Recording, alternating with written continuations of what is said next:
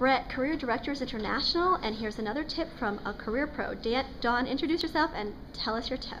My name is Dawn.R.101. I'm with Pathfinder Writing Career Services, and my tip is that you should absolutely do a social media audit on yourself. If you don't know what's being said about you on the internet, it could come back and haunt you in an interview. So it could be as simple as going to Google and Googling your name. There's nothing wrong with that.